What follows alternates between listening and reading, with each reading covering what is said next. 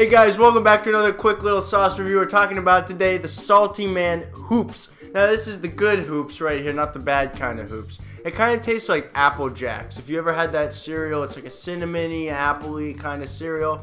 And it's not bad, and it's really accurately represented with this juice in my opinion. Now I like this juice because I am a bit of a cereal guy.